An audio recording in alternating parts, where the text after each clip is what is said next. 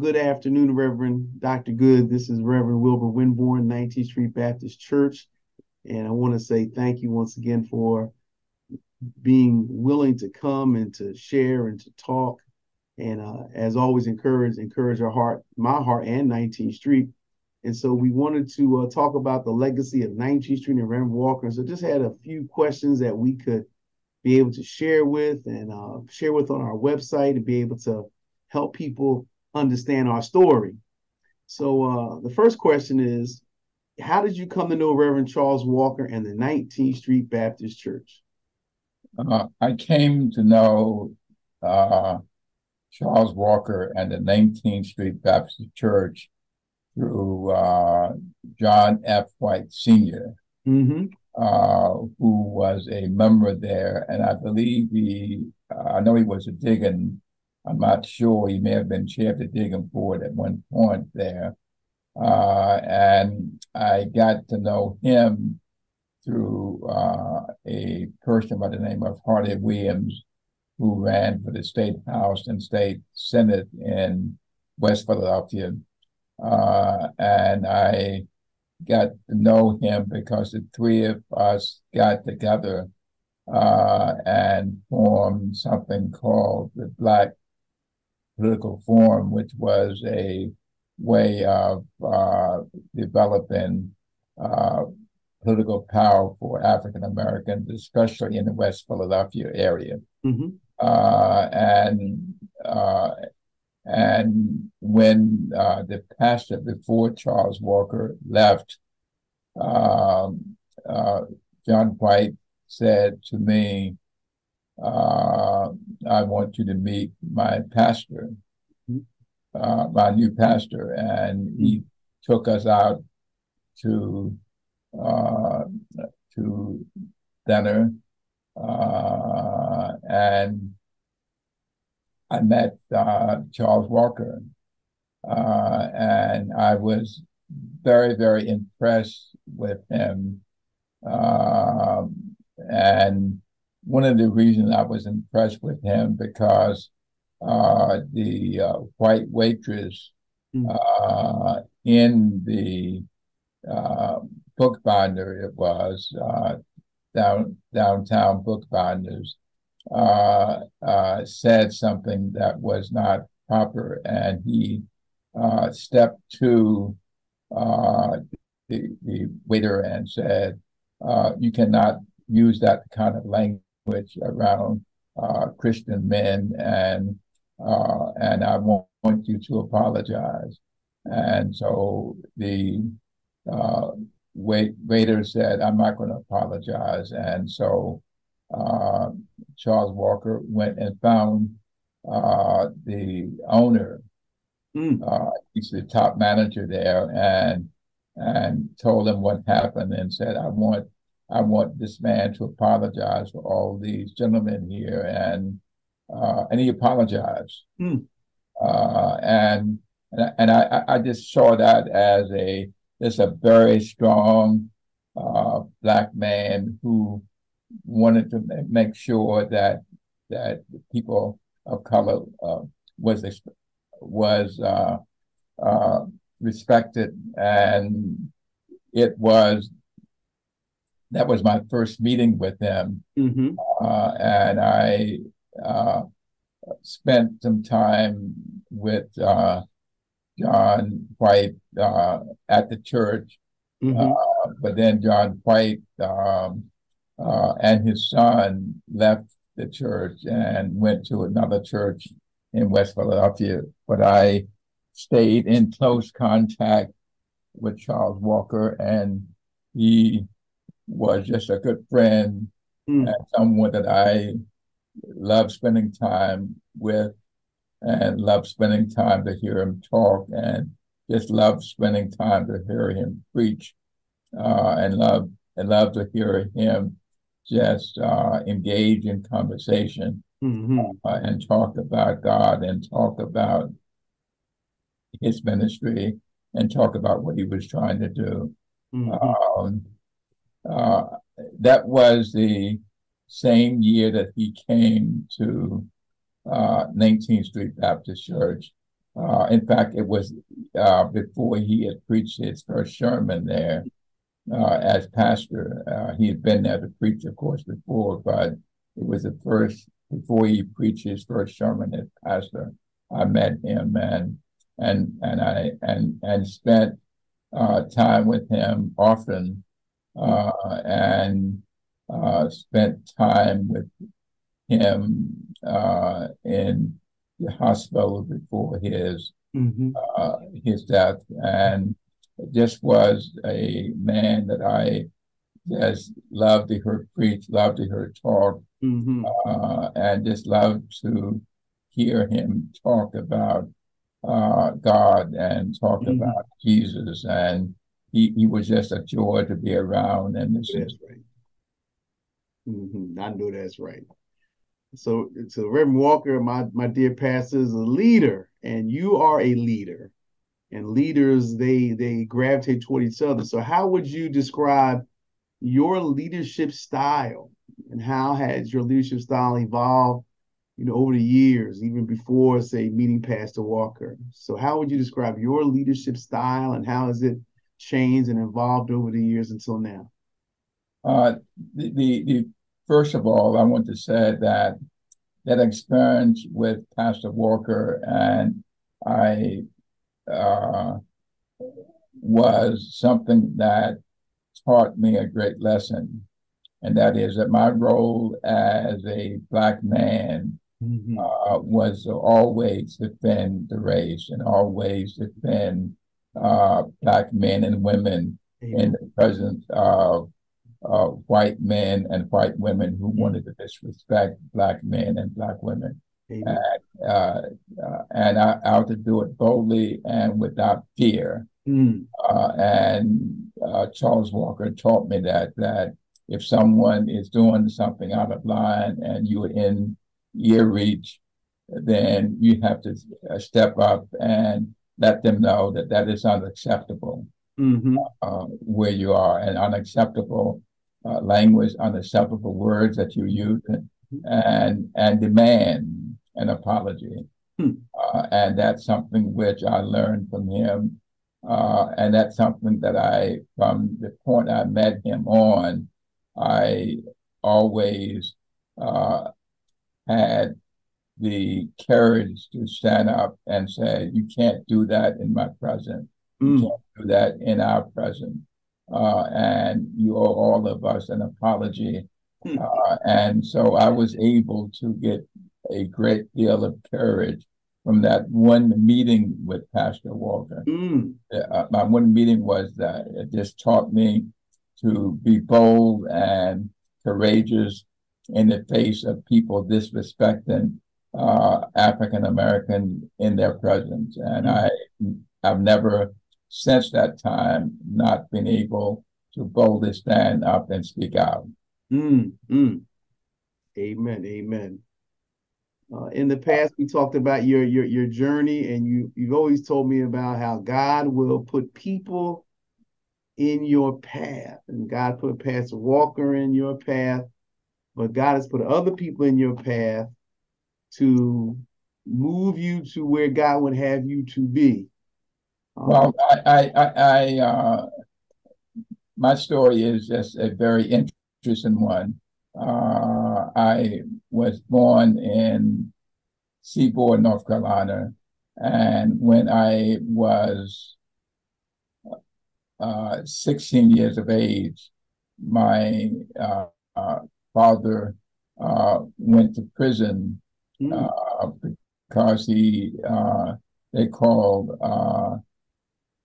assaulted because he slapped a white man who insulted my mother. I call it a brave, courageous Black man who did that.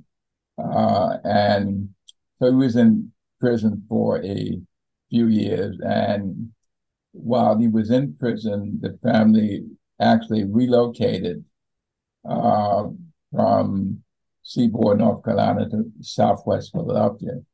And I was a block and a half from the First Baptist Church at Pasco. and did not know very much about the church. But one Sunday, my mother said, "There's a church around the corner here," and grabbed three of us boys who was living there and said, "We're joining church." And took us by the hand and walked a block and a half to the church, and we joined church. And 2 weeks later, I was standing on the outside my house, and a young man my age, about 16, named Stephen Bishop. I'd seen him every Sunday walk by my house, and I asked him one Sunday, "Where are you going?" He said, "I'm going down to BTU." I said, "What's that?" He said, "That's Baptist Training Union." I said, "Can I go with you next Sunday?" So he said, "Yes." And I went down next Sunday. That was at the same church that my mother took us to join. And I met the first lady of the church who was running BTU, named Muriel Lemon. And she subsequently, her husband Lemon died, and then she married a Johnson, husband Johnson died, and then she remarried again. But while she was at that church, I was at John Bartram High School, and the counselor there told me not to even think about college. When I asked her to fill out applications for me, they don't even think about it. You don't belong in college. Get a job in a factory. And in fact, she said, "I have a job for you. I can talk to the people over there. It's not far from your house." And so she got me a job in the American tobacco factory. That was a block and a half from where I was living at that time. And I finished high school and went to work in the American Tobacco Company, better known as the cigar factory by the people who live in the neighborhood. And my first lady, Muriel Lemon, found out what I was doing, and she said, "You don't belong in that factory. We're sending you to college." All right. And I graduated in January. That's when the school system had January and June's graduation. I graduated in January, and by August, I had been admitted to a number of colleges and decided I was going to Morgan State University, but they did all of that. And then they took up offering for me to pay my way down there. And every time I came home, they took up an offering for me. And so the church just was tremendous. And so I was in college, and I thought about that counselor. And when I first arrived on campus, the very first exam that we had, some of my classmates said that we have the answers to the exam, and they came and tried and give it to me. I said, I don't want that. I want to do it the right way. I want to prove that I belong here. I don't want to be cheating to get through here. I want to do it the right way. Yes. And lo and behold,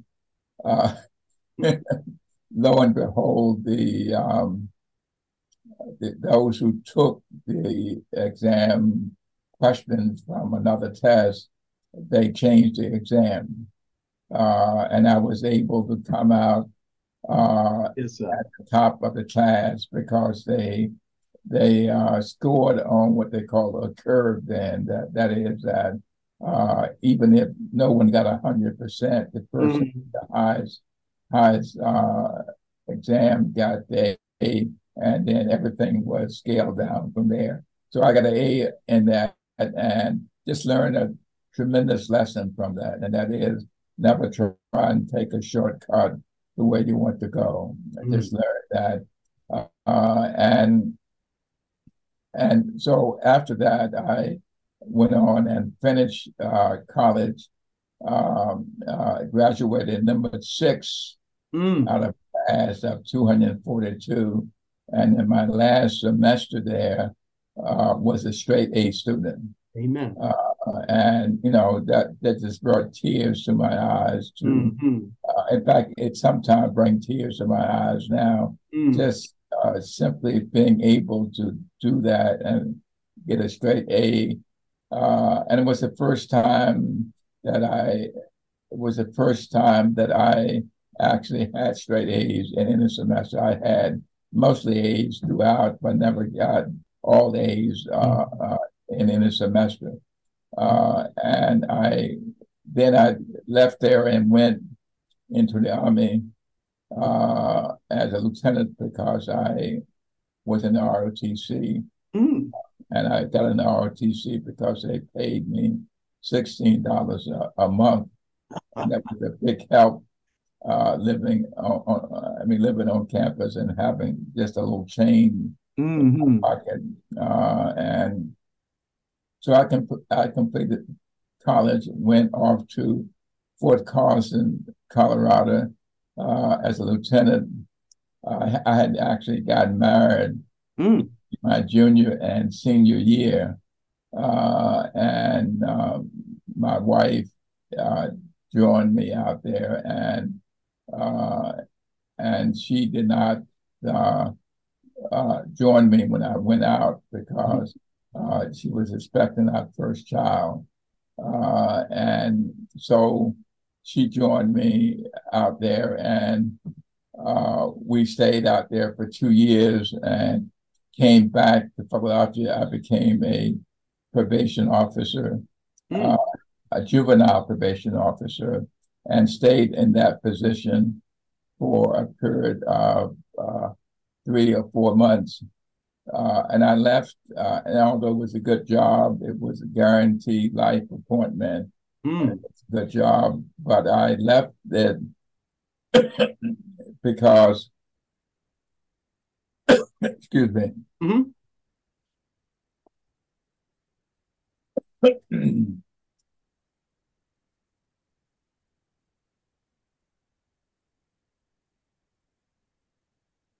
I left it because they wanted me to report on the children.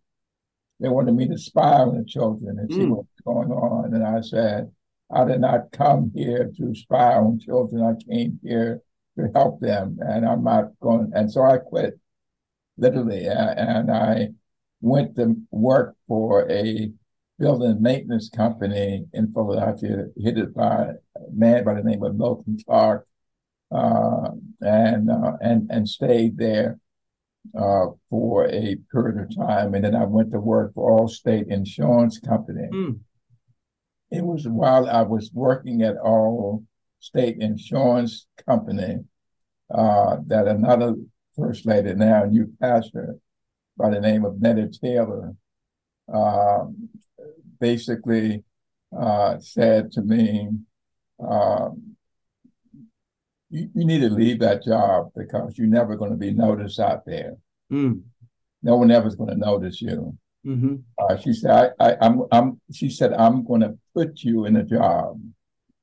I never heard about it before. She said, I'm going to place you in a job. And she placed me in a job with the agency called the Philadelphia Council for Community Advancement, PCCA. And she placed me there, and for about 3 or 4 months, I was just doing work of collecting information on nonprofit groups in the city. And then all of a sudden, everybody who was in the top position at the agency uh, left. The uh, the directors and president, everybody just left. And they left, and I found this out later, did not know it then, because the intent of all of them coming to that agency was to uh, be able to have that agency become the operator of the anti-poverty program in Philadelphia. And when the anti-poverty program did not come to them the way they thought it would, then they all left. And so the chair of the board at that time was Sadie T.M. Alexander, first Black woman with a law degree in Pennsylvania, and the first Black woman with a doctorate in Pennsylvania, said to me, we may as well make you the executive director and see what you can do with it. And so I left I left what I was doing and became the executive director. And so people said, well, you don't know how to be executive director. You only like 26, 27 years old. I said, I can learn. And so I was appointed executive director, as I said. And the other thing that Sadie T.M. Alexander said to me, whatever you do, don't apply for any more money from the Ford Foundation, because you've gotten enough money from them and we've not spent it well all the time. And so I learned while reading the newspaper on Sunday that there was a man by the name of David Carlson at the Ford Foundation who was looking for groups to develop houses using churches and nonprofit groups in cities. And so I applied to the Ford Foundation for that money, got a grant, a couple $1 million, and were able to, from 1968 through 1978, I built some 2,000 housing units in the Philadelphia metropolitan area. Amen. Building by that, I mean that I worked with nonprofit groups to help them do everything they need to do. I was what you call a packager. I put together all the packages, got them funding, got them an architect, got them a builder, and did everything. And we were able to do 2,000 housing units in a period of some 10 years. And out of nowhere, but God knew that I was where I was. Amen. Someone from the governor's office called me and said the governor wants to appoint you to the PUC. And I said, what's that? He said, the Public Utility Commission. I said, okay, I've heard of it. And he wants to make you a member of the PUC because he needs a strong Black man. And Richard Duran recommended you. Now, Richard Duran had never met me. Richard Duran's sister was editor of the neighborhood newspaper in the Pasco area out in Southwest Philadelphia, and knew about me and wrote about me and told her brother about me. And so I was recommended by Dick Duran and therefore was nominated by the governor, was confirmed by the Senate 48-0, and went on, and in 6 months I was chairman of the PUC. Amen. And then was there for another year and a half and got another call, this time from William Green, who became mayor. And at this time, he was running for mayor. And a group of Black people in the city, Sam Evans and C. Dolores Tucker, went to William Green when he was running and said, we will not support you unless you appoint a Black person, unless you appoint someone Black as managing director. And so he made a commitment to appoint me as managing director. And so I was appointed as managing director as soon as he was elected, and left the PUC and became managing director. And 3 years later, after he had been elected and was in office, he had lunch with me and said, I'm not running for re-election. Then he looked at me and said, with a smile, what are you going to do? I said, I'm going to run for mayor. Said, what do you mean? I said, do you have any money? I said, no. Do you have a campaign? No. He said, who do you have? I said, I have God. And so he looked at me, this man is crazy. And I looked at him and said, you're crazy not to believe me. And the very next day, I announced that I would resign in my position as managing director.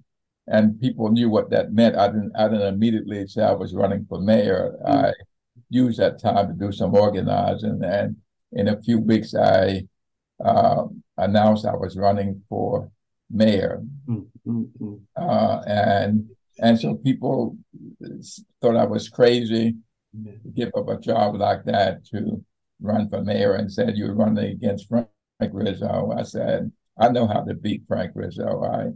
I've studied Frank Rizzo. And I said, what do you mean? I said, I've studied him. I said, Frank Rizzo always wins, not so much because more people support him, but because he gets more of the people who support him out to vote than the other people who run against him get out to vote. I said, the key to winning is for me to get an equal, at least an equal turnout of Black voters that we get from the white community, and I will guarantee you I will win.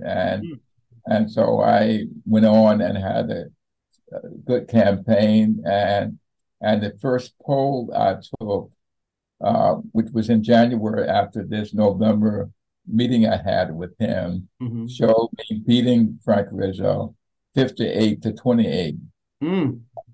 That's percentage point. And I said to people, don't believe that number. I said, that's what it shows now, but that's all the votes I'm ever going to get. I mean, the 58% is my number. What we have to do is make sure he doesn't get anywhere in the 50s,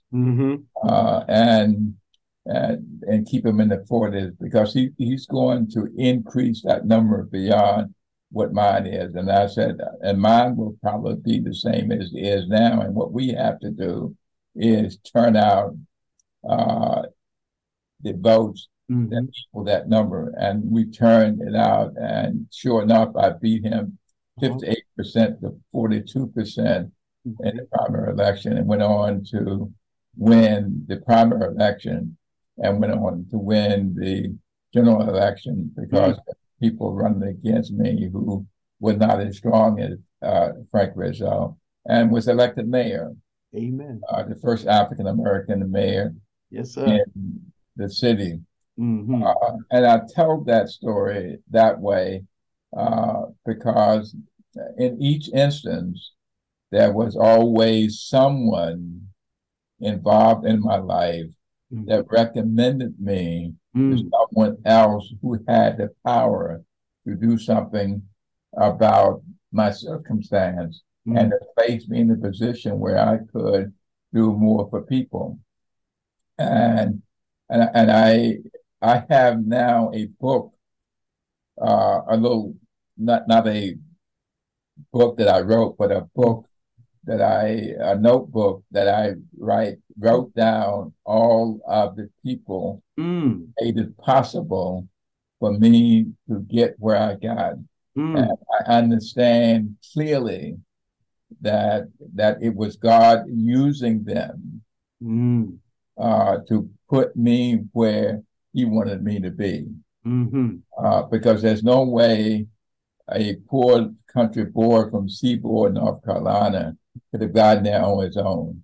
So he used other people to recommend to someone else. And although the other person who had the power to do something for me did not know me, they had the respect of the people who talked with them, that they put me in these positions and enabled me to, in each step I took, to end up in the mayor's office back in 19, it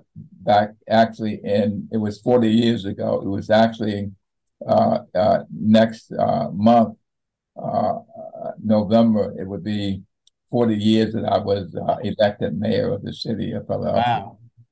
Wow. And that was 40 years ago. And in my early 40s, I was elected mayor of Philadelphia.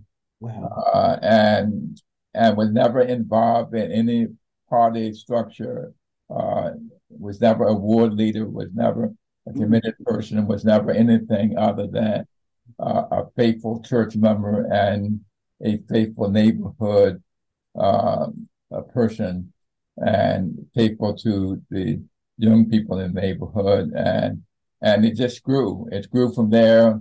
And I became mayor and then was reelected 4 years later and had to beat Edwin Dow and Frank Rizzo at that time. And what I said to people is never don't say that you can't do something. Amen.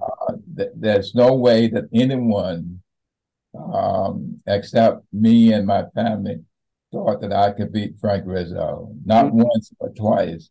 And there's no way that people thought I could beat Edwin Dell, who ran against me in the primary 4 years later. And then Frank Rizzo came back and ran against me in the general election as a Republican. And I was able to just beat both of them in that same year and go on and become mayor for a second term. And I said this very clearly. That was all God. Yes, sir. That was all God. There's no way that I could have done that without God using people in my life to be able to get done what was done. And there's no way I would have become mayor of this fourth largest city without God, God placing around me and in my life people who helped me and who recommended me and who saw in me my abilities and was able to recommend that to people who had authority to make it possible for me to be where I ended up at. And I just think that in life, we all have to remember if God is on your side, yes, sir. God is directing people to help you. If God is moving people in a direction, and I'm not even sure that the people who was recommending me even thought about the fact that God was using them to do something that was impossible to happen. But through them, the impossible became possible.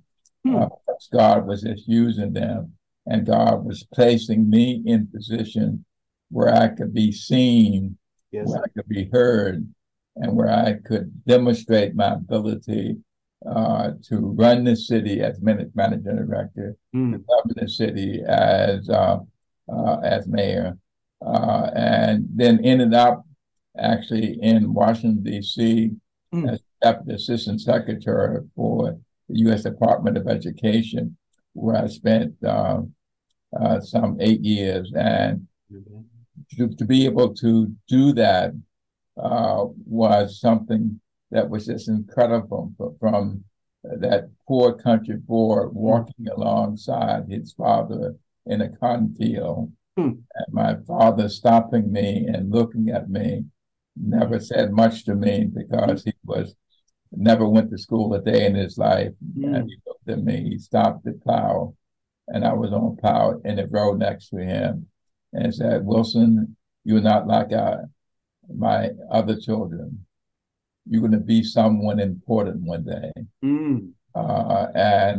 And I looked at him, and then my cousin Francine Martin, 2 weeks later, said, "Wilson, you're going to be someone important one day." And then I did not understand what they meant, but it was my pleasure on my inauguration in January of 1984, 30, 30 years from the day that we arrived in Philadelphia. I was able to take the oath of office. Yes, sir. As mayor, and I was able to say to my father, "Thank you for your prophetic utterance. Yes, sir. Thank you for believing in me and telling me that it was possible for me to do something that would make me important." And so I just think through God, all things are possible, and nothing is impossible, because there's no other way you can explain my story. Yes, sir. Except that God destined it for me, and God made the way, not through me, but through other people. Yes, sir. To be able to get where I got in life. Amen. Hallelujah. Well, I think back those 40 years back, and I thought a couple days ago, we have known each other, been acquainted for about 40 years. Yes, that's right. From the barbershop. Our good friend, Reverend Alphonso Patrick, and I had to laugh because I had my time to go into the barbershop, and he would bump me. He said, "No, the mayor is coming. You have to wait, Wilbur."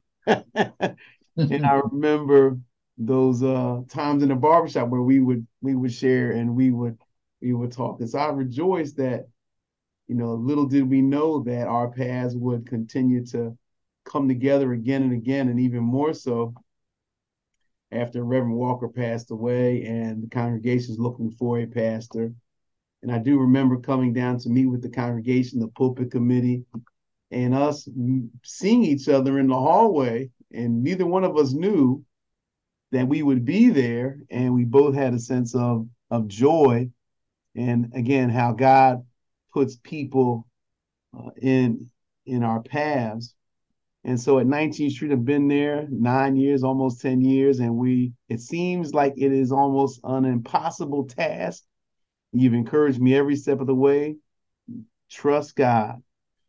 And so my question is, we've talked about this before, is how, or I should say, why is it so important for us to preserve the history and the legacy of the 19th Street Baptist Church? It is absolutely impossible for us to preserve the history of the 19th Street Baptist Church because of the richness that the church brought to that section of Philadelphia. That's South Philadelphia, and because of the richness that Pastor Walker had and his gifts that he had in terms of music, in terms of preaching, in terms of telling the story, in terms of humility, and in terms of just demonstrating that the impossible could become possible through all that he did and all that the church has done while he was there and since that time. And with all of the great men that came out of 19th Street Baptist Church. All right. So the question was about, the importance of preserving the legacy of 19th Street. It's just so important to preserve the legacy of our Black churches, preserve the history, and preserve all that we know about it.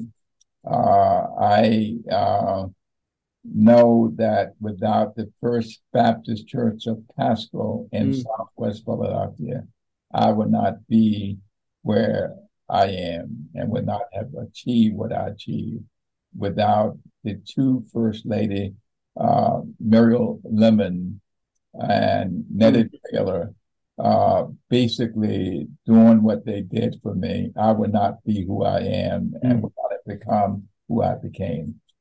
So it's very important to preserve the history and to be able to tell the history and tell the stories of our churches, because the Black church in many of these communities has been a lifesaver for so many young people.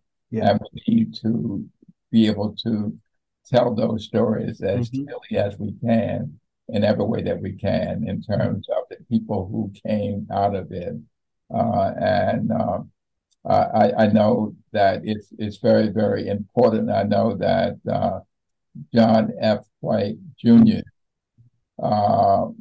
Came out of 19th Street Baptist Church and went on and was elected to the state house, was elected to city council, became the secretary of welfare for the state, and now it's running something called the consortium. And on this coming Saturday, we'll have a street named after him in Northwest. He came out of 59th Street, the son, John F. White Sr., just so important. And there were others who came out of that church, Ralph Holmes, and of course, John F. White Sr., and Cornelius Stephens. All those people came out of there that made an impact on this city.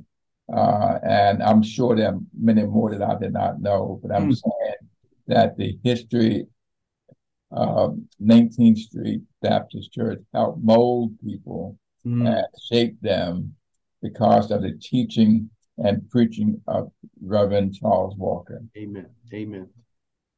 And finally, I'll ask this question. How would you like to inspire future leaders, inspire this seasoned young pastor, and inspire the 19th Street congregation here in 2023? Well, I said to people all the time that if you need me, call me.